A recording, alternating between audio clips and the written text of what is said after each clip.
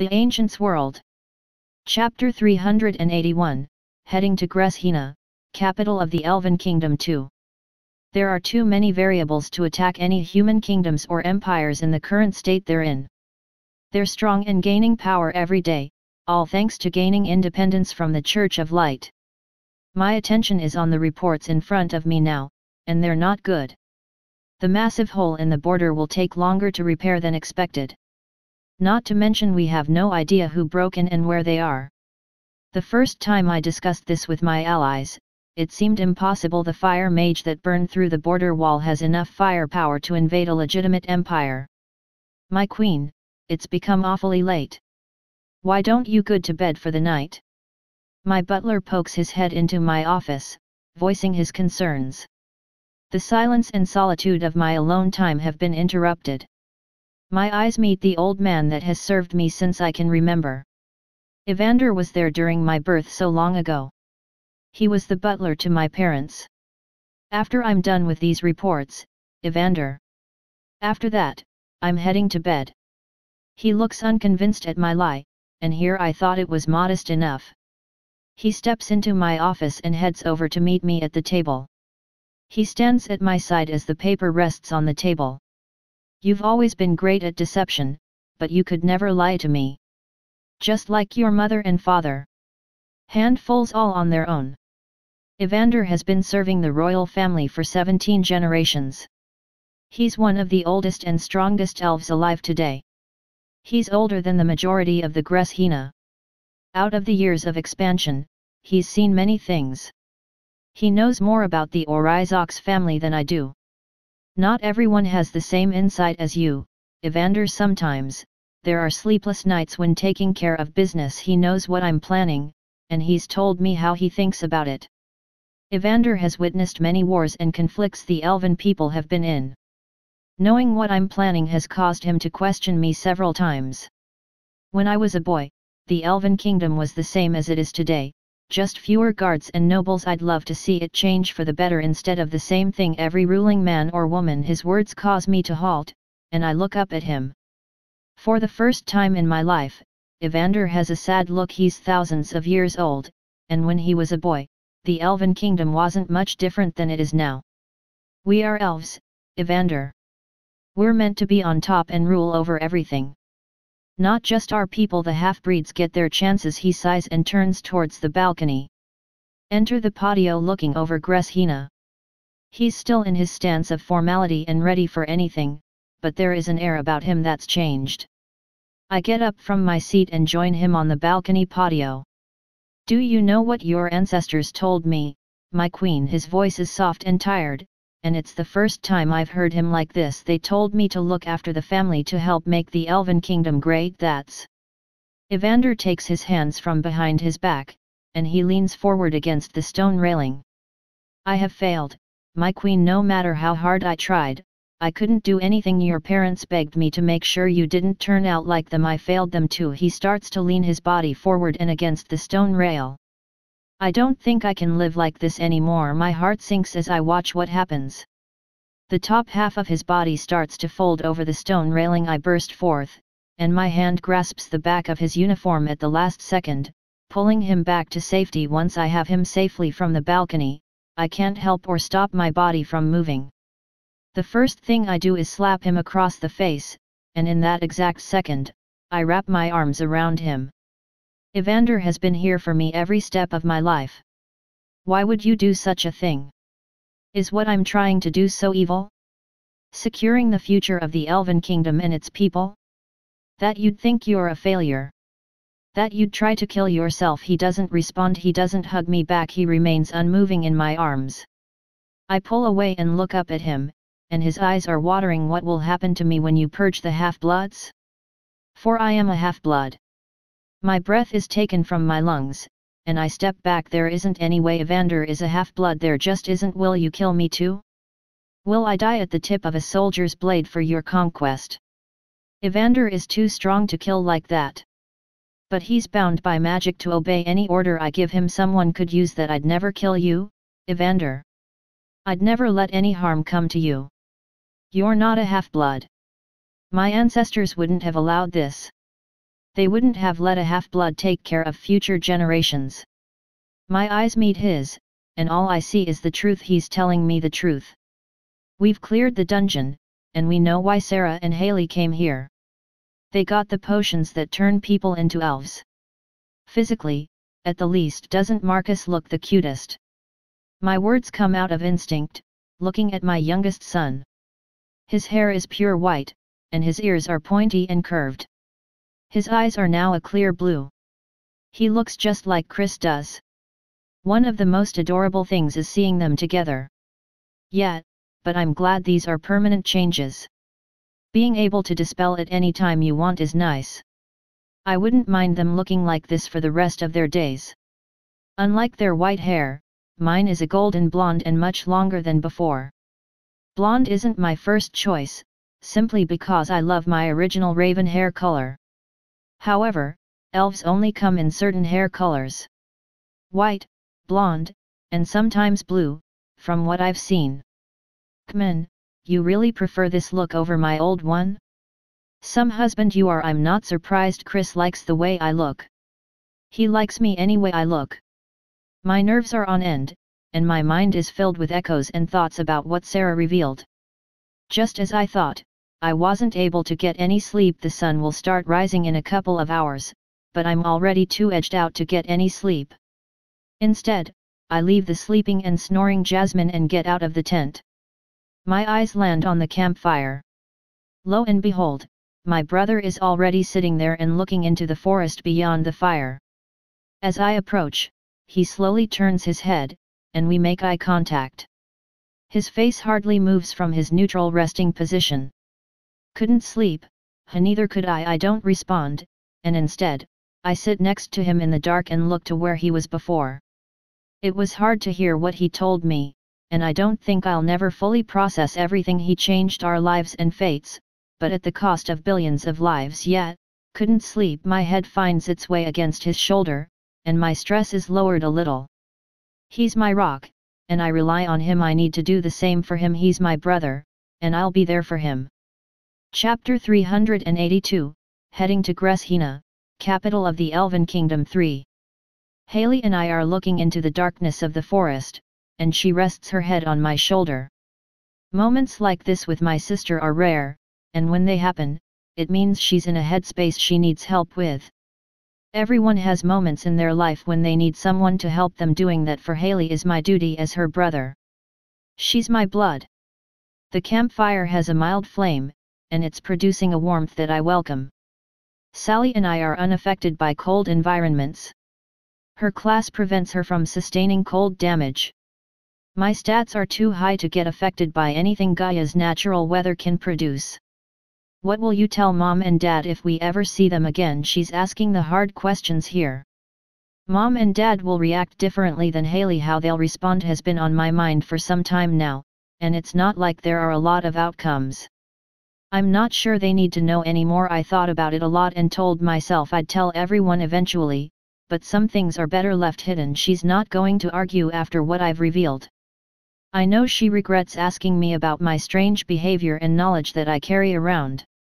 Yeah, that seems smart. I'm not debating with you on this one, brother. Her voice is getting heavier with exhaustion. We've both been up all night at times. The cause of this sleepless night is stress. Something that we're both experiencing regularly. It's nice that it's just the two of us right now. No one to get in the way of a needed time of silence and conversation. I trust you won't tell them. Hearing it secondhand, or at all, will be bad. She keeps silent, and I decide to take her silence as compliance. We've been doing this long before Marcus was born, long before things got bad for us on Earth. The stars are slowly fading from the sky, mainly from the sun's arrival soon. While it's not light out, it's that weird time of light before the sun rises.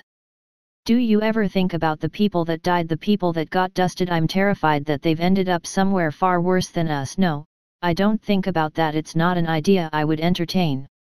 The dead are gone, and while it is my fault, and somehow I'll pay for it, I don't think about them. Or maybe I did. I don't remember anymore. Would you hate me if I said no? My actions led to the death of billions, but Earth was already dying. There wasn't much time left, maybe this was the best we could get. She doesn't lash out or react violently. She sighs and relaxes her body a bit. My eyes are focused in front of me, so I can't see her reaction. Sarah, look at me. I turn my head, and Haley has her chin on my shoulder and looks at me.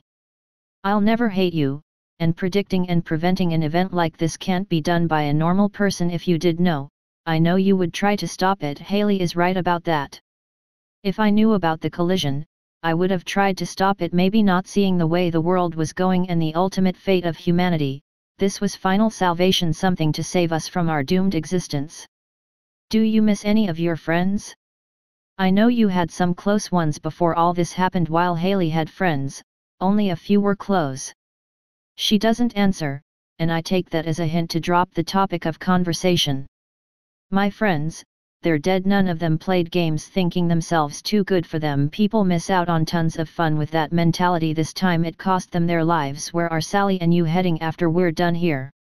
That's something I've given a lot of thought to.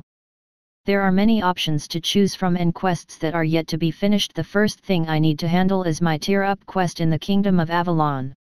I'm still only tier 1, and I'll have tier 3 after I complete tier 2 and tier 4 right after 3. I'm far behind on my original priorities.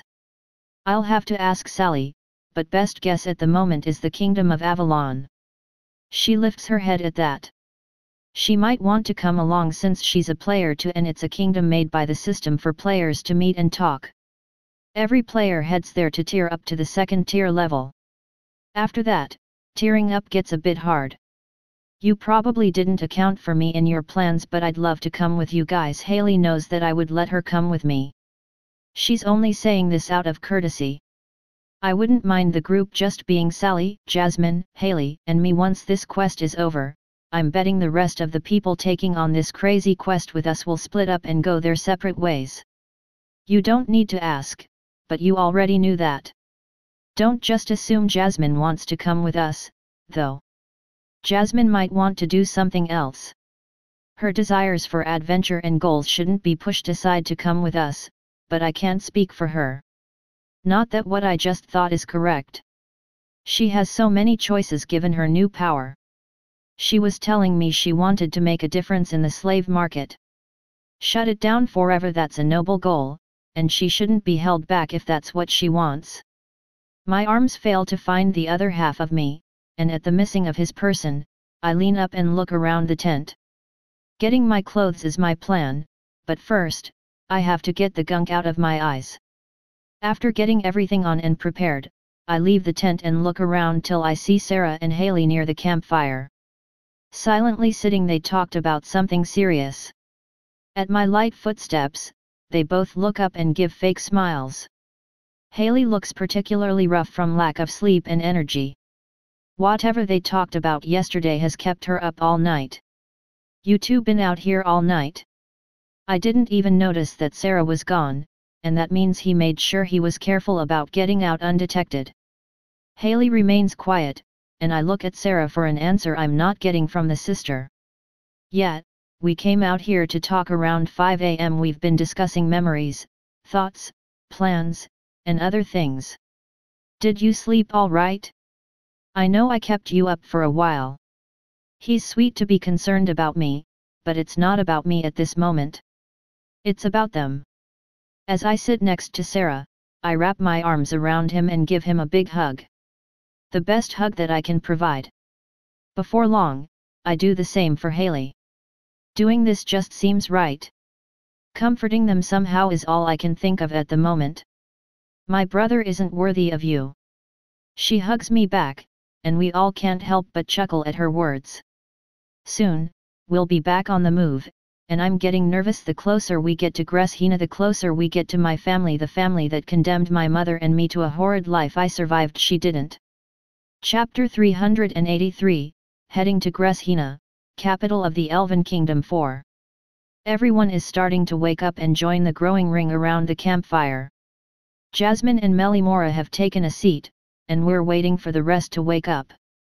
Jasmine is looking at me, and I recognize the look. Hungry. She nods her head and has a rise in positivity. I open my inventory and toss her some dried meat, making my supply of fried meat go from 4 to 3. She chows down on the food, and every present takes this opportunity to get their own food and start eating. Sally gets some food rations from me, making my supply go from 3 to 2. When everyone is awake and has eaten something, we'll start moving. That was implied, but nothing wrong with clearing it up.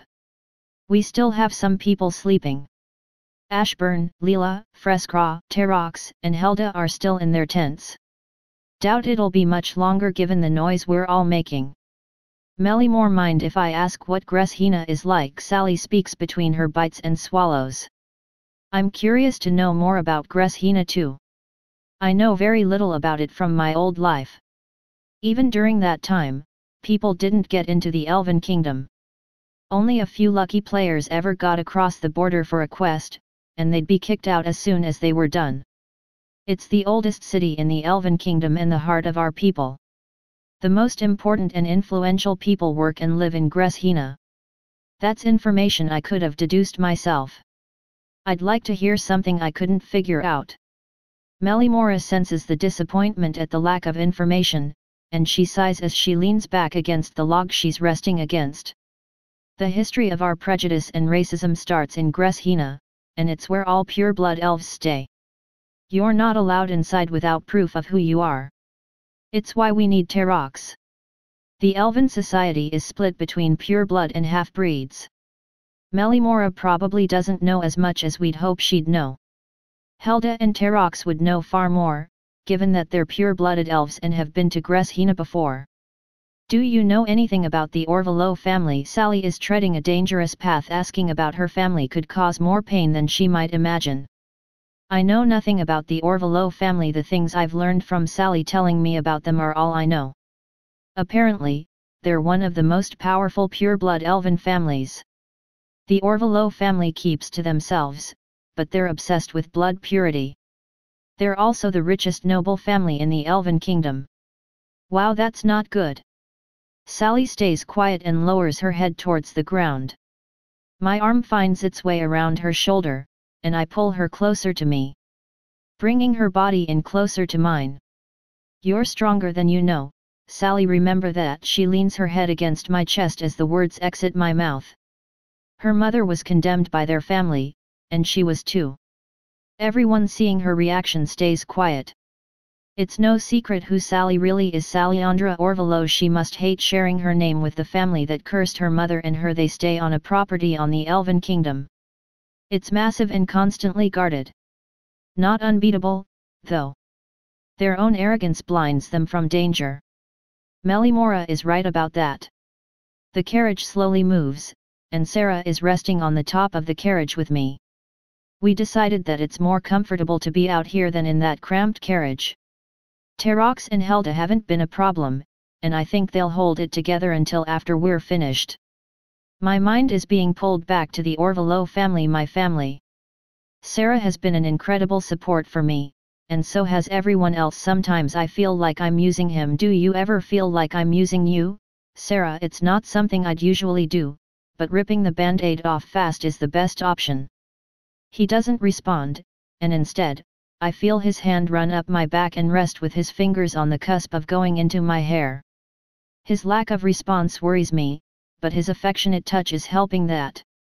His chest slowly rises and falls as we look at the morning clouds lit by the rising sun. No, I don't. Everyone needs help, some more than others, and some less than others. It's only using them if you don't help in return, and you've helped me, Sally. Oh, my stomach feels light now that I know his answer. He makes me feel funny, but good funny. I know that I love him, and I know he loves me, but moments like this reaffirm all that I feel for him. Do I do the same for him? Do I make his stomach flutter? When we make it into Greshina, we'll be close to finishing why we came. I have a plan in mind, but we'll wait until we're in the city to talk about that. He's always got a plan. Haley is also worrying me. She's changed since last night when she and Sarah talked. Mind if I ask what happened to Haley? She's not looking so good. The clouds are fluffy, and the sun shines brighter every minute that passes. Sarah does say anything, and I understand why. It's between him and Haley. Business between siblings. It does suck that it's affecting her so much, and Sarah didn't sleep at all. He doesn't look as rough as Haley, though. I revealed a terrible truth to her, the same truth I'll reveal to you when we're done with everything here. I know I should feel worried about that, but I don't when I hear Sarah talk about some terrible truth. All I feel is trust in him. Am I gullible? More than I thought I was? I can tell how worried Jasmine is by the way she's glancing at me from time to time. I'm adding to the already tense and awkward atmosphere in the carriage. Sarah and Sally have the right idea in riding on top of the carriage. Terox and Helda aren't speaking, but it's not so bad since they have a better understanding now. The things that Sarah told me are repeating in my head over and over. I try to imagine what he tells me, and when I do, I feel a hollow numbness and a loss of will to live, thinking that I could become something, so it's torturing knowing that I ended up like that. The truth about him changing the future, it makes me question everything. What if I never existed? Most of my family problems wouldn't have happened. Mom wouldn't have died. The future wouldn't have been so horrible that Sarah made a desperate action as going back in time to fix everything. Will arrive at the wall of Greshina by noon tomorrow. Is there anything anyone would like to ask me for information? Terox's words barely register for me. No one asks anything, and the awkward silence returns, and I decide that I'm going to walk outside next to the magically moving carriage. As I leave, Jasmine joins me. Everyone else decides to stay inside. My eyes unconsciously look towards the top of the carriage, and Sarah and Sally are resting at the top of the carriage, looking at the sky as they lay down. He's lived with this truth. He's better adjusted to it than I am. Chapter 384, Heading to Greshina, capital of the Elven Kingdom 5. The day has been quiet, and nothing has happened between Terox and Helda, which is a good sign. Sally and I are sitting up now and looking out ahead on the road. Haley is up there all by herself. You should go talk to her. She needs someone that knows what she's going through. Sally speaks words of wisdom, and her compassion is something I love. Deciding not to waste any time, I stand up and jump off the top of the carriage towards her. I land a little behind her. She hears my landing but doesn't slow down or wait for me to catch up. In a burst of speed, I'm right beside her. She doesn't look at me, and I see that her eyes are in a state of redness and dryness. She's trying to deal with what I told her on her own. Saying something out of nowhere would work, but it's not very tactful.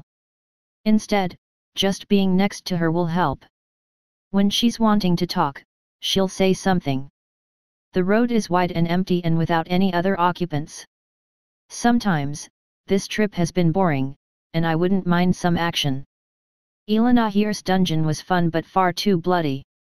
My eyes catch movement on the road up ahead. Did you see that? Haley speaks, but it's not about anything pertaining to her issues. As we keep walking, a roadblock comes into view. There are elven men and women in leather armor, and some are plated armor. The stronger ones are at the front. From the looks, they're bandits. Bandits holding up one of the main roads to Greshina. That seems unlikely. We've got trouble. Seeing bandits holding up this road seems out of place. I didn't think the elven people would let something happen so close to their capital. Haley nods in agreement with my observation. We get closer, and the carriage behind us has stopped moving. Sally warned the others, and they're letting Haley and I take care of this problem. How do you want to handle this? Sis, killing them would be easy, but this could have unforeseen consequences for us. What they are, I don't know. This all seems like some sort of trap or bait. These bandits are out of place. We continue walking towards them, and they prepare to start talking. Haley has yet to give me an answer, and before we're within earshot of them, she speaks. We'll give them one chance. After that, they're mine. I'm not going to argue with her. As we get within talking distance and stop, there is silence. The bandits haven't talked yet, and neither have we. Normally bandits would speak by now, but they haven't. The one I assume the leader steps in front of the group and folds his arms. He looks at us up and down. Myself more than Haley. He's gauging our danger. My leather-looking armor is deceiving, but it's not leather armor. All we want are your valuables. Hand over everything you and the people in the carriage have. Once done, we'll let you through. Wow, I wasn't expecting that. From most of the encounters I've had, they'd demand sexual favors from the females traveling with me. I'd expect Haley has dealt with the same problem. Seeing a group only after valuables is actually something nice to see. Didn't think I'd ever feel that way or say something like that. I'm only saying this once, let us pass or die. Haley cuts right to the chase. Their reactions also surprise me, and the leader turns around and whispers to the other strong members. Haley and I look at each other, and we're both a little confused. All right, just be wary once you reach the capital. The corrupt guards won't let you past so easily. The group moves aside and removes the roadblock. I'm thoroughly perplexed. My face shows this, and Haley is giving a similar reaction to me. She waves for the carriage to move forward, and we wait for it to pass before we follow behind. We don't keep our backs turned to them. Only when we're out of sight do we turn back towards the road. Was that some delusion or hallucination? Am I losing my mind? You're not the only one that feels that way, Haley. Never had I had an encounter like that before. Why would they stop us, demand out valuables? Just to let us pass with no issues after a threat upon their lives? Just thinking about the events makes me wonder even more. Technically, they did the correct thing to preserve their lives. I'm just not used to people acting to preserve their lives like that. What could this mean? I'm literally thrown for a loop here. I'm dumbfounded, literally. Dumbfounded. We catch up to the back of the carriage, and Sally looks over the edge of the top and towards us, curious as to what happened. Do you have any ideas what that was? I continue talking, and I try asking Haley, but she looks as confused as me. In the end, it's not bad. It's just so unexpected that you don't know what to do when the pattern fails to repeat. Your guess would be as good as mine. I'm so used to having men demand that I share my body with them. Demand that of Jasmine. They didn't do that. It makes me worried. If I'm honest, maybe it's the way Elven bandits do things. My attention is taken from Sally's waving hand as she wants to be let in on the conversation. What did they ask from you? That's a valid question for her to ask, and she must have drawn the conclusion that we handed something over to them. I shake my head, and I have trouble finding the words to explain what this might mean. Could there be an ambush further up the road? Those bandits' behavior confused me so much that it's actually distracted me from my depression. I welcome the distraction, but I'm concerned about that. What do you think the odds of us running into more down the road are? My question is a little dumb, since the closer we get to the Greshina, the more security there'll be. Before Sarah can answer, Helda steps out and joins us. If anyone would know, it'd be her, or the people that have been here the longest. What did you guys give to let us pass? Hey? She doesn't know either? Sarah and I both shake our heads and explain that we didn't hand anything over and we actually threatened them. That's odd, I've never seen that before. Wow, I expected Helda to know about this. Sarah takes on a thoughtful look and closes his eyes. He's thinking about something, and given his future knowledge, he's probably trying to remember something about this. He opens his eyes after a couple of seconds, and he's disappointed. We need to be alert for the rest of the trip. Something could be going on that we missed back there. I agree with that conclusion. That was way too easy to be real, and if it was, I don't think I'll ever see it again. The closer we get to Greshina, the less criminal activity there is around. I doubt we'll run into anything. I have no clue what to do about this. Helda calmly explains her thoughts, and it's on the same baseline that I thought.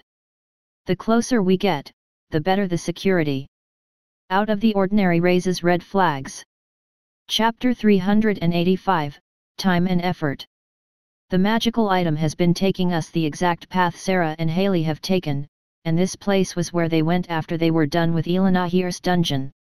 The city of Wessex's, a merchant city that has a lot of commerce. Following in Sarah and Haley's footsteps helped in ways I didn't count on it helping. The potions that changed us are the main things. Since we look like elves, we don't have any problems with people suspecting us.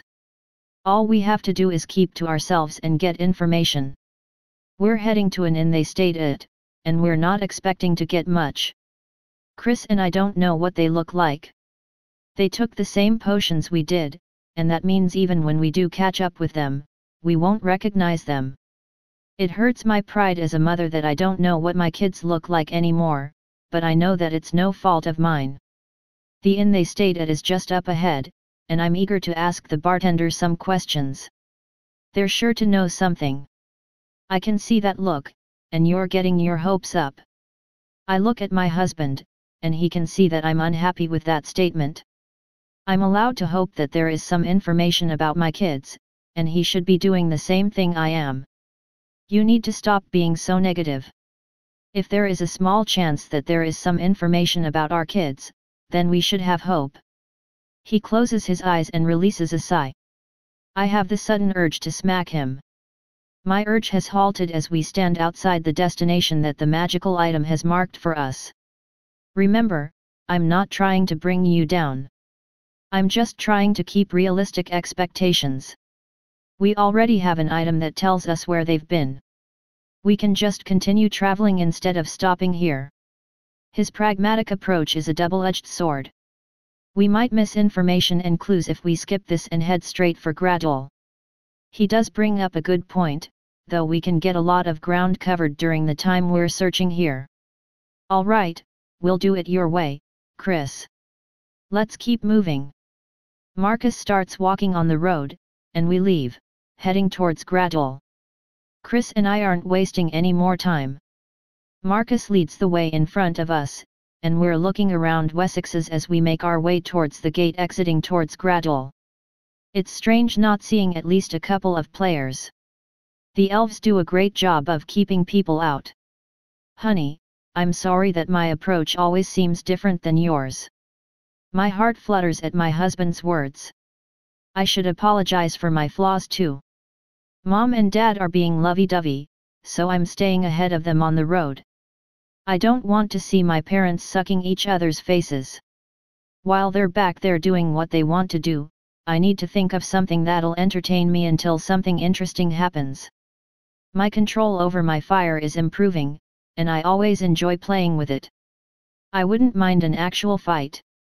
Elenahir's dungeon was fun, but it was really bloody. Mom was afraid that I couldn't handle that. Proved her wrong. I know that I'm a kid and young, but I'm not a baby anymore. I can think for myself, and I can protect myself. Having a legendary class means that I will be hard to kill, and I have a lot of power. My thoughts have been filled with my older brother and sister.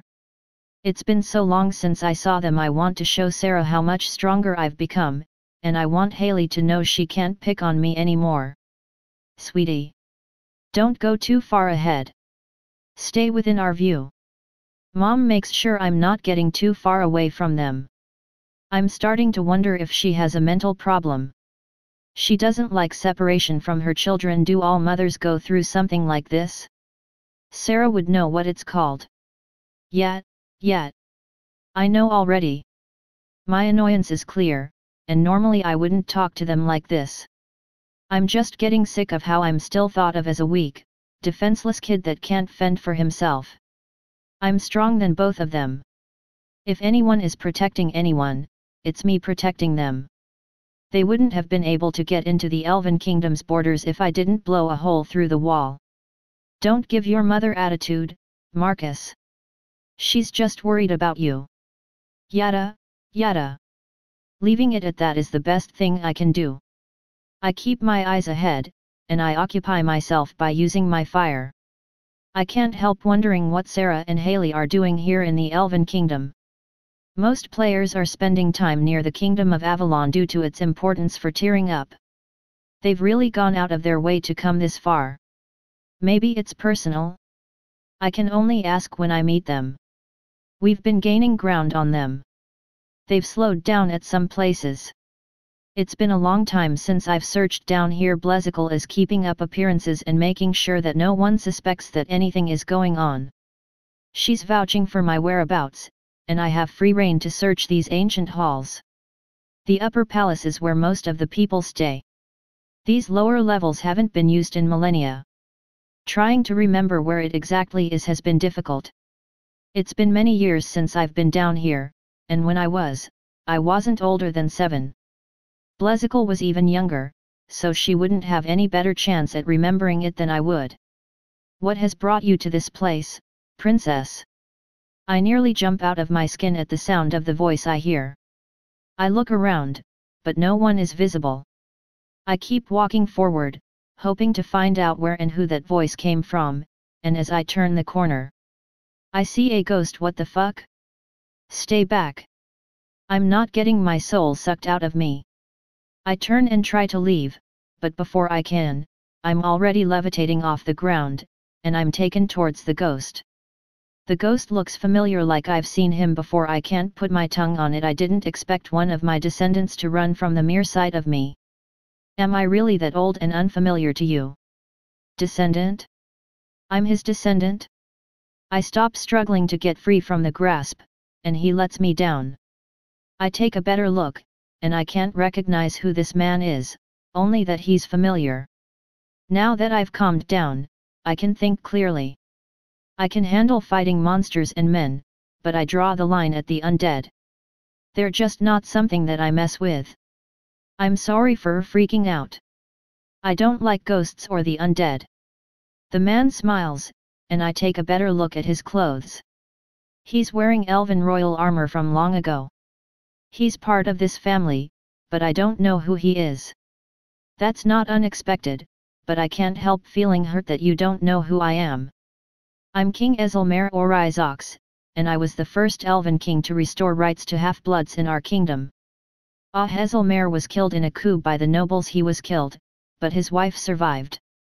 Chapter 386, Keeping Attention. Alessandra is running out of time. She said she'd be here by 4 p.m., and she's only got 5 minutes left. While suspicion about her absence isn't rising, I can't keep distracting people for long. Mom will notice soon, but I don't have to worry about that at the moment. She's busy entertaining guests. All nobles that support her, and it's hard to see her become something like this. Alessandra and I were following in her footsteps, but we've both seen that several things have changed. Princess Blezical, I was hoping to find you here. A familiar voice fills my ears, and I turn to see Gale Deziel. An elven noble the same age as myself.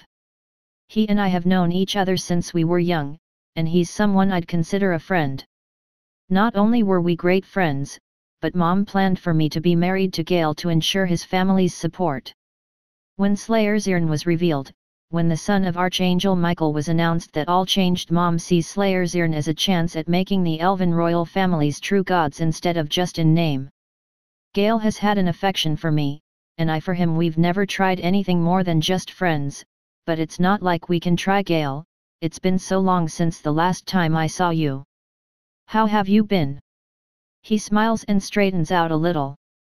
He's much taller than I am, and he's very attractive. Most of the noblemen are jealous of him, but that's for his wealth. The elven nobility is filled with beautiful people, and it's one of the staples that follow our society.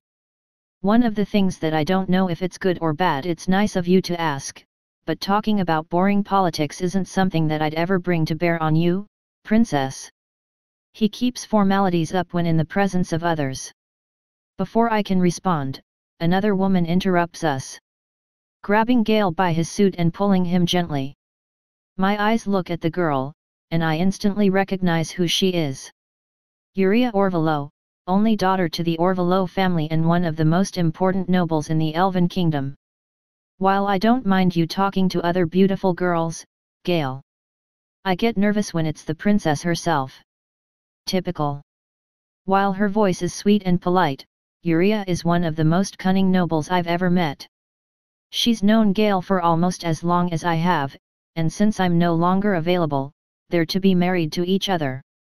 Combining Deziel and Orvalo blood and joining the noble house in an alliance. She is an old friend, Uria. Uria smiles and rolls her eyes a little, pulling Gale away as she whispers into his ear, making him laugh in the process. They're good together, but I'm a little jealous.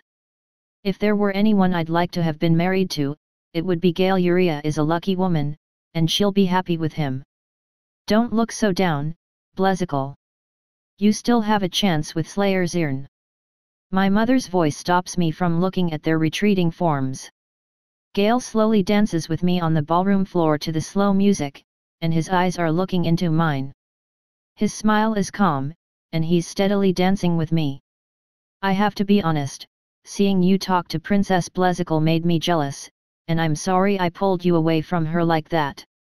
He raises a single eyebrow and moves a little closer. Many consider me shrewd, cunning, sometimes manipulative. That doesn't mean I'm a terrible person. All it means is I know how to get what I want, and while that sounds bad, there are worse things I could do but choose not to. Now, what am I to do with this information? Some might say I need to rethink things with you. The tease in his voice is obvious. I'm glad that he's a good spot when it comes to my more overzealous reactions. Seeing him with women of incredible beauty just makes me nervous. I'm good about not being jealous, but there are times I feel like I need to step in. Hey, I should be getting praised. Most girls would rip you a new one for talking to so many girls. I stand by that statement too. He smiles again and leans in, his lips touch mine, and I sink into the kiss. All my worries are washed away, and my thoughts are free from any of the fears I have. You are an amazing fiancé, Uria. I'm glad that you're mine, and I'm yours. He talks sweet words as he pulls away. He brings me closer and wraps me in his arms. We sway to the music and enjoy each other's company. Gale isn't someone I worry about being unfaithful, and he's not someone that I imagined myself having. The revealment of Slayer Zirn is the reason I have Gale now, and I'm happy that I'm the one that gets him. Our wedding day is approaching. Did you ever think that you'd loved the person you're marrying? My question isn't something many people give thought to. Not in our world of nobility. Most marriages are political and forced. While this is what our marriage is, we benefit from loving each other. We've known each other since we were kids, and it's feelings that weren't hard to find. We're lucky in that we love each other, Uria. Not many can say that in the nobility anymore. He hugs me a little tighter as he says that. This party has hardly taken my mind off what Evander has revealed to me. He's a half-blood, and I've come to question everything I've done to this point. Evander is an amazing man, and if he's capable of such things, then maybe the other half-bloods are. My current train of thought is interrupted as the doors to the hall open, and Alessandra walks in. She's far later than anyone of the royal family should be. Usually, I'd go and chew her out for portraying something like that, but not with everything on my mind. Mom, I'm going to talk to sister. See what she was up to. Blezical stands up from our table and leaves towards her sister. I'm lucky to have such wonderful daughters. Sometimes, I feel like I don't deserve them, and I'm doing everything wrong with them. After my son was killed, my queen, the evening is getting late. Should I signal the staff to start bringing out the food? Evander's voice interrupts my thoughts and my heart aches. I nod a single time with my head, and he waves his hand. Staff come out and start preparing everything at the motion. Changing my plan, the plans of the nobles. It's impossible now. Nothing can stop what I've set in motion. I've damned my kingdom, and I know that I now leave nothing for my daughters to rule. Evander, I wish there was something I could do. No one hears my whisper. Not even Evander himself. It's too quiet to hear. This isn't how a queen acts, how a sane person acts, how a competent leader makes decisions. Am I so cowardly to change things? What is there that I can do? I don't know what I'm doing anymore. Chapter 387, Broken Minds. The party was a success, as it always is. Lying to her isn't what I want to do, but she's gone mad. The Orizox family will have to forgive me for my lies. There isn't anything I can do to bring some reality to what she's planning. Queen Orizox is undergoing to commit a terrible act against her own people. More than 40% of the Elven population are half-bloods. My worries and duties are blurring together now, and I hoped that this wouldn't ever happen. There are things that need to be done to undo what she's set in motion. When I do decide to die, one day I want it to be when the Elven kingdom is fixed. The only one I have to talk to is the person staring back at me in the mirror. Pure-blooded elves have a form of immortality. They live forever and stop physically aging when they wish, but we can still be killed.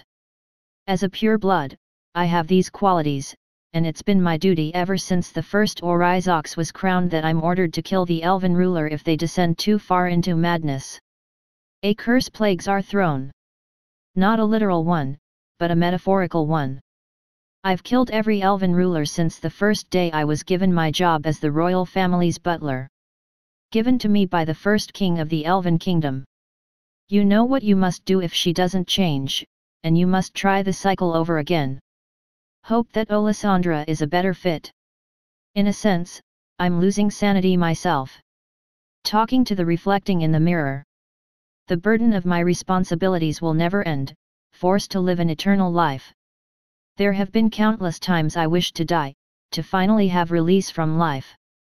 I don't even know how old I am anymore. Look at you, you old man talking to yourself in the mirror. Maybe it's you that needs to be put down. Moments of madness are becoming more frequent. Olisandra and Blezical are the last hope I have anymore. If I'm to kill their mother, Olisandra will take the throne, and if she doesn't, Blezical will. I fear that their mother's insanity has infected them in some way, but that doesn't mean I can fix them. Playing God now? I knew that you'd lost your marbles, but this? Talk about scary. The reflection speaks to me, not in my own words. I throw my fist forward, and the glass shatters and sprays in every direction. I'm losing my own grip on reality. There isn't much time until I lose my mind completely. Too much time has poisoned my mind, and immortality, my soul. Elves that live for a very long time either lose their minds or have their memories wiped after a certain number of years. In all the thousands of years I've been alive, I haven't wiped my memories once. When a memory wipe occurs, you remember that you had your memory wiped, and you keep your most precious memories. Not me. It's all still there, everything I've experienced and all the terrible things I've done. Do I have a weak will? Or is it a strong one? I don't know anymore. We'll be arriving at the gates of Greshina by tomorrow afternoon, and tonight is our final night on the road. We've set up camp nearby, and I'm sitting by the fire, almost alone. Haley is with me, and everyone else is in their tents. Haley hasn't spoken much since I told her the truth. She's had a faraway look in her eyes, and bags are forming from lack of sleep. She knows that I won't bug her, and that's because the Adamos deal with problems in their own ways. Haley and I are the same in that we dive into our heads, the difference being I usually come out of it stronger. She needs help getting out when she does it. Am I evil, Sarah? My head lifts, and I look at her. Unsurprised by her words. I figured she'd think something like this. Evil can come in many forms, and sometimes it's hard to distinguish what's truly evil and what isn't. You can know between good and evil, but evil is smart, and it can disguise itself as good. Which makes it hard to distinguish sometimes. Do you think you're evil, Haley? You know what's in your heart more than I do. What's in your head? She cringes at my words, and she buries her face in her knees. I never believed Haley became what she became until I saw it for myself in my first life. I didn't believe she was capable of succumbing to that life. That's why I say she'd know more than me now. I didn't know then, and I don't know now. I've saved her from that future, but that doesn't mean that which drove her to that life isn't still in her.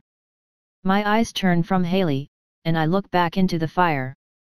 I never got to speak to the Haley that was in my old life, not after what she became. There were things that I wish I could have said to her, but I never got a chance to. Maybe now is a good time. I hated you, not the Haley that you are now, but the one that you became. My honesty is twofold, and she curls up a bit harder at my words. Haley needs to hear this, and I need to say it. For my own sake of peace. That didn't mean you weren't my sister. I still loved you even though I hated you even after Mom died. I'm sorry I couldn't save you, Haley. You were my sister, and I couldn't save you. There is no hope in holding back the tears I've saved for this moment. One I never thought I'd have. She lifts her head at the choking of my own voice, and she sees the tears falling from my eyes and running down my face. Her tears are the same as mine, and she stands up and moves over to sit next to me, wrapping her arms around me. "I'm so sorry, Sarah, I'm so sorry, please, forgive me," she chokes and hiccups between her words. Her tears are soaking my shoulder pad, but I don't care. There are few moments that I get to cry in my life, and I'm fine sharing tears with my sister. I was always taught never to show weakness, that showing weakness would get me killed. I've never cried in front of someone like this. Everything I've kept buried has broken me, and I don't think those cracks in my mind will ever heal. My poor little brother living with all this pain. I'm sorry that I'm such a terrible sister, that I tore our family apart. It eats me alive knowing what I did, hearing what I caused. From Sarah, learning the truth. Sarah keeps his head low, and his white elven hair hangs over his face. I see tears falling on the dirt below his face. Even now, he's trying to hide his pain. All I can do is hug him harder, and try to support him. I'm sorry that I'm a terrible brother, Haley. In the end, I damned billions to fix my mistakes. There isn't a place in hell or the underworld for a monster like me. It hurts to hear him say those things about himself, and I can't find the words to speak. Chapter 388, Blood is thick than water. I'm all cried out now, and Sarah seems to be too. Getting the pain you bury out needs to happen eventually. If you don't, you'll be eaten by it.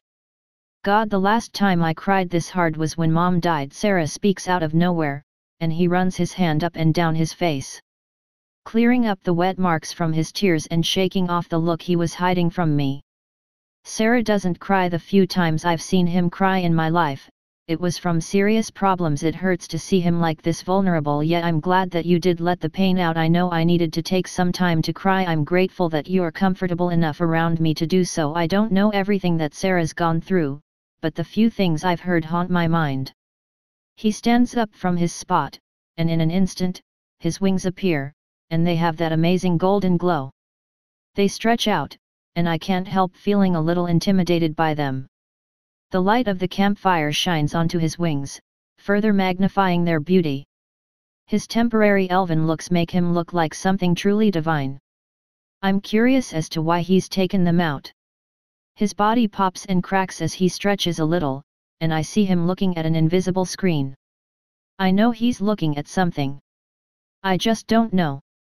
I see him tap on the air, and he turns to me. "Do you want to go for a ride? I've marked this location on the map so I can find my way back." My stomach churns and lets out groans of protest at the mere memory of flying on his back again. Traveling across an ocean from the player continent took its toll on me, and I'm not sure I can handle flying anymore. Not really, Sarah. The thought of going through all that again makes me a little sick, and I don't want to actually experience it again. He smirks a single time and turns his head away, walking to an opening in the camp. He flexes his body and slightly squats, and in the next second, he's launched off the ground, and the wind-produced blows my hair back. His figure quickly reaches the clouds, and he levels out, heading in a different direction from where we came and where we're going. Taking a flight must be the way. He clears his head. I'm not a fan of flying anymore. Once, I was jealous of his ability to fly, but being exposed to winds and pressures made the feeling disappear quick. He can have that ability all he wants. My attention is taken from the approaching footsteps of Sally, and she's looking off in the direction Sarah went. "I'm not going to ask what you two talked about, but please tell me he's going to be okay." Her voice is a little shaky. She's probably never witnessed Sarah in such a state, and I figured she was spying on us. "He'll be fine, just needed a flight to clear his head, something to take his mind off his problems." Sally makes her way over to me and sits next to me, wrapping her arms around me, and I can't stop from responding. Sally knows how to comfort someone. She pulls away and grabs my shoulders, looking me in the eyes. There is a concern in them, and worry is washing over her form. "How are you doing, Haley? You don't have to share anything, but I want you to know that I care about you and want you to be okay." She's becoming the older sister I never had, and I've warmed up to Sally. Her affection for the people she cares about makes me wonder how she could have turned out so amazing given her life as an enslaved person. She escaped that life before my grandparents were born, but going through something like that changes you, right? Maybe it depends on the person. Jasmine is similar to Sally, just less nurturing. A harder flap of my wings sends me bursting forward, and I soar into the clouds of the night. Following my need to free myself from my thoughts, I burst through the top layer of the clouds and glide. An ocean of stars fill my gaze as I turn on my back and stare into the night sky. The blue glow of the moon shining down on me at this moment, my worries are taken from me. It's been a long time since I talked about the future that I changed. I locked it away and decided that I wouldn't bring it up. Haley caught onto me, though, seeing that I knew too much for someone like me. Even with all of my advantages, it's something that sticks out. It runs in the blood. You know when something is off. Mom and Dad would know too. If given enough time around me in this world, they'd see the difference in me. I hid it well, but after being with Haley for all this time, she caught on. I'm proud of you, Haley, for seeing what I didn't expect you to find so early. I underestimated you. Talking to the stars above calms me in a sense, and being up here, free from my problems, it feels good. They'll always be there, but getting out of the situation can help.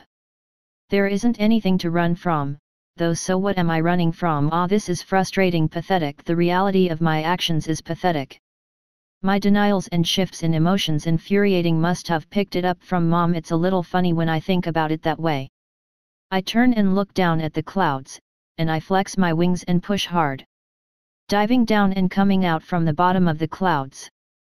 The endless forest that I find myself overlooking looks full, teeming with life that I didn't think would be here. They don't know I'm up here, so no need to run and hide. I look at my map, and I'm getting far away from the campsite. I tilt my body and turn around, blasting forward in speed and covering distance. Closing my eyes as the wind breezes against my body. It makes me wonder what the other players that can fly are doing. People should be reaching levels where they can have such an ability depending on their classes. It's a nice distraction. Well, maybe not nice, but still a distraction. It's been a bit longer than I'd expect Sarah to be gone for, but Haley has been a company I didn't know that I'd enjoy, given how emotional she and Sarah have been. My eyes catch the faint golden glow of something approaching our position. Sarah is on his way back, and I stand up and wave at him. I don't want to sit here and do nothing.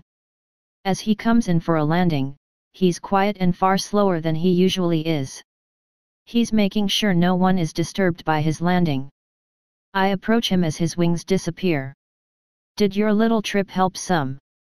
He nods his head and opens his arms as I come closer. My arms are already open. Haley groans at our public display of affection, but we both just chuckle. Chapter 389, The Final Stretch to Greshina 1.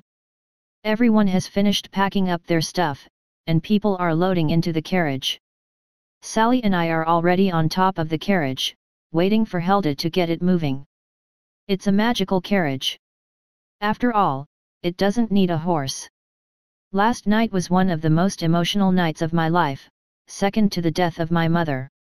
Haley sure brought out the hurt part of me. Not intentionally.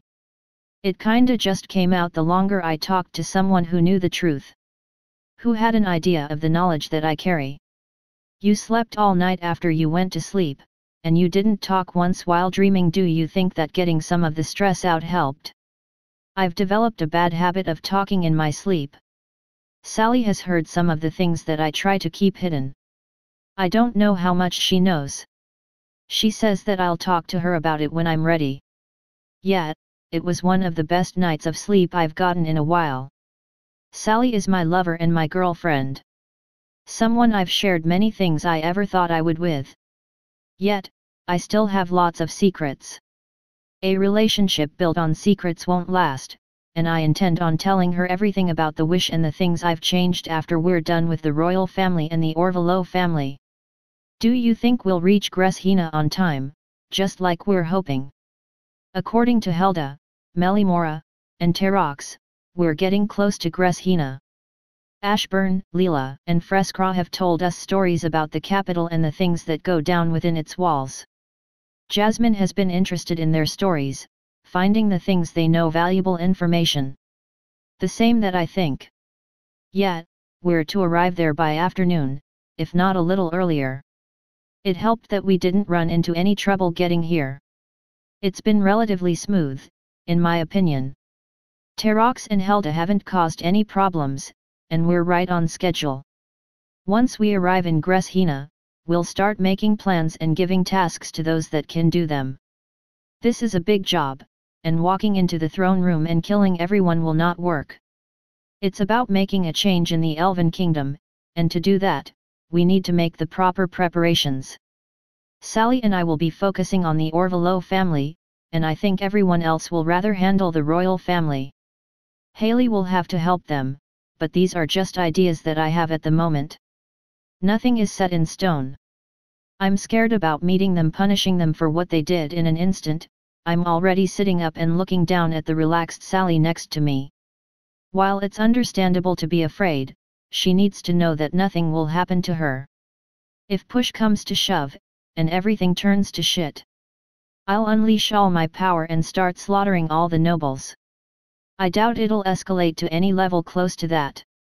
You know how I feel about revenge, Sally. I think it's perfectly fine to pursue, and it's in your right to punish them. I stand by her. I stand by the words that I'm saying. Sometimes, the only way to get closure is to hurt and punish those who attacked you and damned you to a cursed life. Controlling that vengeance is key. Sally does an excellent job of keeping it in check. Her constant questioning, if it's right or wrong, is evidence of how serious she is about controlling it. She's come a long way in terms of power, experience, and fulfillment of revenge. She's already gotten revenge on those that tortured her and abused her. Now we're on our to find and face the people that signed the blood letter. Hey, I'm with you every step of the way. Remember that. She looks me in the eyes and smiles. Her blonde hair is spread out on the carriage roof below her. Not wasting a moment, I lean over her, and she gains a look, understanding what I'm trying to do. Her eyes become half-lidded, and she puckers her lips, waiting for me to descend with my own. Not making her wait any longer, I connect my lips with her, and we share a normal and calm kiss. One that's not overly lustful. One that's peaceful. The scenery is starting to become more familiar. It's been a long time since I was even near Greshina. A labeled terrorist like myself shouldn't risk her life like this, but it's a single circumstance that I'm fulfilling. The chance that the royal family can be dethroned and stopped isn't one I'm passing up. Not when Sarah and Haley are here to help. The two most powerful people I know. Their help will ensure that everything happens and ends the way we want to. However, I'm a little worried about Haley and Sarah's mental conditions. From what I saw last night, things aren't so great in the head for either of them. They both seem to be doing better. A feminine voice is heard. One that's erotic and muffled. Everyone in the carriage looks at the ceiling above, already knowing where and who that sound originated from. I can't believe them. Haley grits her teeth as she moves for the door and swings it open. Standing up on the edge and poking her head to see them. This isn't the time or place. You horny idiots. She comes back into the carriage with the door slamming in the process.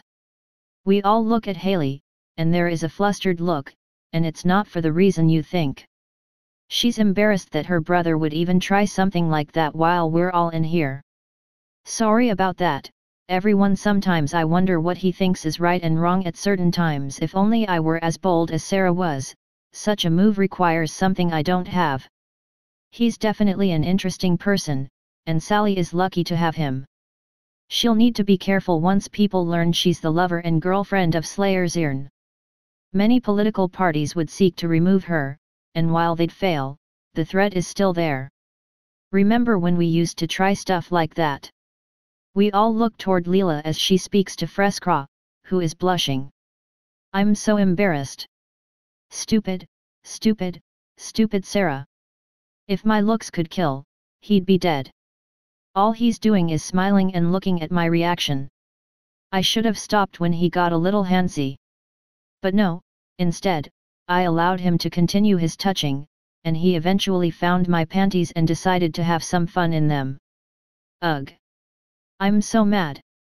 The way he's looking at me ticks me off a bit, but it's not all his fault, it's mine too. I didn't stop him, in fact I welcomed it, spreading my legs for him to have better access.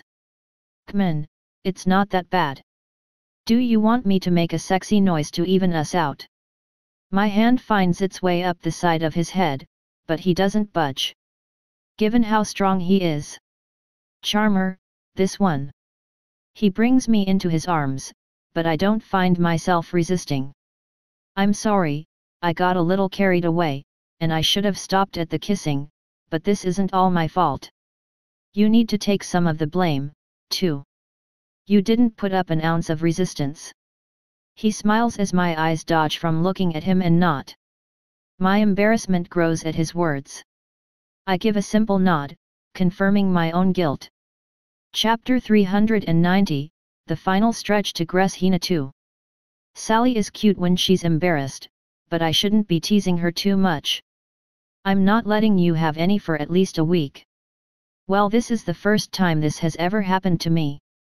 I don't know what to think or feel. I'm not really bothered by that.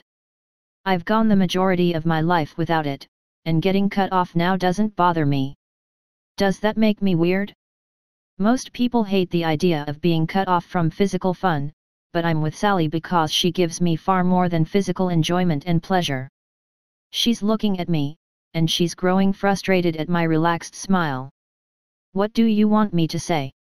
I love being with you, and I get my fill of pleasure without sex. The best way I can describe it is I feel fulfilled just being with her. There isn't a need for sex, and I still feel the same exact way. I don't know if that's called true love, but it's something better than what most people have. Her reaction surprises me a little. She relaxes and turns her eyes away from mine.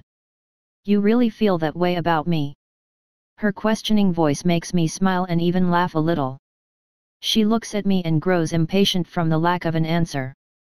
Yeah, I do. Her face is flushed with redness, and she turns away from me. Judging from your reaction, you didn't know that I felt this much for you. Does that embarrass you? Knowing that I love you that much. Sally curls up in a little ball and turns her head to me. Her cheeks are slightly puffed out, and she's trying hard not to react, but I can read her like a book. I scoot closer to her, and I wrap my arm around her, bringing her curled up form to my side. Nothing will change the way I feel about you, Sally. I love you because of who you are. I know she's still self-conscious about her past. She'll eventually come to understand that I see past that. Forcing her to see it won't work. It'll end up hurting our relationship. She buries her face into her knees for a few seconds, and she lifts her head to look at me. You've shown me that you love me despite everything that I've been through. You really love me that much. Her abusive past causes her to doubt anything sincere. It's a defense mechanism, and I take no offense in her asking me this. I understand her, and I comprehend the life she's had, and that's why I don't feel offended to being asked this again. I'm not perfect, Sally. But the way I feel about you is the only perfect thing I have. My words have a greater effect on her than I thought they would. Her eyes flash in some sort of shimmer, and that's from the coming tears. She's quick to let the ducts open and start crying. Her features crumple in cute ways as she tries to resist showing me this. I don't what should how come. She tries to speak between her hard weeps, and I do what I think is right and hug her. She buries her face into my neck and starts crying. No longer bothering trying to communicate. Sally is a girl that will always have pain and fear buried away within her, and most men would be scared of that. I'm not, and I'm happy that I get to be here to help her when those moments of pain and fear come out. 'Cause I know, I'm strong enough to help her. Sally also helps me when I'm at my weakest moments. Those don't come around often, but she's been there or tried to be there for me. Sometimes, I'd push her away, not wanting her to see my fears and pain. There are things that I need to learn to do, 'cause just as I said, I'm not perfect. She hugs me tighter as she lets out harder cries. We're getting closer to our kids, and they're traveling the main road to the capital. We've run into a problem, though. We asked around, and it turns out if you don't have verification and proof of who you are, you're not allowed into Greshina. Knowing Sarah and Haley, they've already found what they needed to get inside. Or who they needed to get inside. We have no idea who or what we need this time. We already went to the hideout that Sarah and Haley were at for a while and asked around, but no one gave up any information. This is infuriating. We're so fucking close. But now we're stuck here. The anger in me boils over, and the rare cussing version of myself spills out. Marcus looks at me with a smile and starts laughing, and Chris is doing the same exact thing. Realizing what I've just done overcomes me, and I cover my mouth and sit on the bed. It's been quite a bit of time since I cursed like this. Chris stands from his spot, walks over, and joins me on the bed. We've rented an in-room until we can find out what to do. He kisses the side of my head, wraps his arm around my shoulders, and brings me into a sideways hug. Wow, the last time I heard something like that was when you slapped me for always babying Haley. Talk about bringing back some funny memories. Times before we were parents, slapping him that day was an overreaction. I'm over-emotional, I admit that. My anger got the best of me, and it's because no matter how close we get, something gets in the way of catching up to our kids. First, it was the pursuers that chased us after Marcus melted the border wall. Second, it was covering for the lost ground. Now this time, there isn't anyone to help us get into Greshina, which is where our kids are apparently heading. I'm trying my hardest here, and I can't help feeling like someone is impeding my progress. Someone that we can't see. Sorry, honey, I'm just being overly emotional right now. I'm also sorry again for slapping you that day. I apologized to him already, but I still feel bad for it. Marcus rolls his eyes at how affectionate we're getting and gets up to leave. We have to stop him. From everything that Alessandra told me, she had quite the experience down in the castle's lower levels. Speaking to one of our dead ancestors, to be precise. The old king was able to tell her where the hidden passage was, and now we know how to get out of the palace and city undetected. We just need to finish preparing and wait for the best time. My thoughts are currently about Mom. Despite what she's become, Alessandra and I still love her. It's hard thinking about abandoning her to the path she's chosen. I know that look, and I feel the same way, but we've already made the decision. It's not the lives we want. My sister's voice takes me from my memories and internal debate. She's looking out from the balcony, and I question how she even knew that I was thinking about Mom. It's probably because she's doing the same thing, and we're so alike. It's hard, leaving a parent that needs you, but you know if you stay, you'll suffer for it. Suffer far more than a child should from the actions of their parents.